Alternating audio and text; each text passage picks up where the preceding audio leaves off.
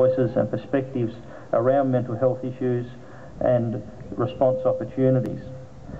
In terms of her civic contribution, Claudia has been involved in her school encouraging people to donate blood, and she won the Regional Blood Bank School Award for the largest amount of donations while representing Mount Gambier High School in 2012.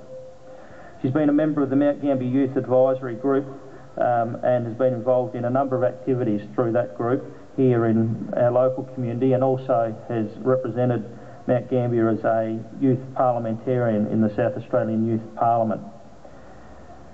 She's an outstanding nominee and a very worthy recipient of this award, and I congratulate you, Claudia. Thank you. Sorry.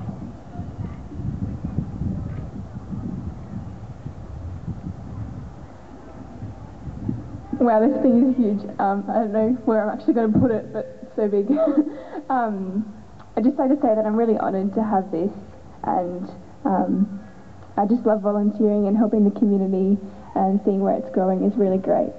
I'd like to thank my family, my mum and my dad, and my sisters, Elle and Alex.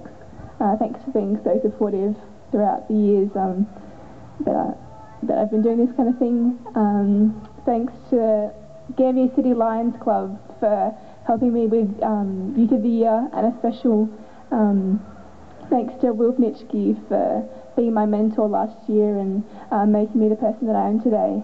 And thanks to my school, Tennyson Woods College, and for everyone that's helped me throughout the year and really excelled me to be the best person I can be. And I can't leave without having a quote, so this is my favourite quote. I'm only one, but I am one. I cannot do everything, but I can do something, and I will not let what I cannot do interfere with what I can do. So thank you for this.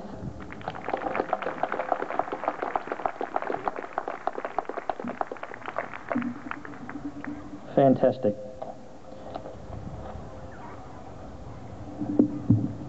The recipient for the